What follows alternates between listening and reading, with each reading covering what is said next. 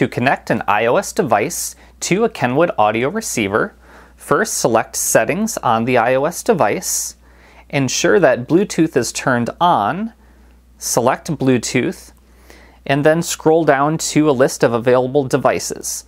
In this case, for the KDC-X301, we'll select the KDC-X3 series. Once we select that, you'll see a message asking to pair on the receiver and to pair on the iOS device. Press the volume knob on the receiver and then press Pair on the iOS device. You'll then see Pairing OK be displayed and connected on the iOS device. It's just that easy.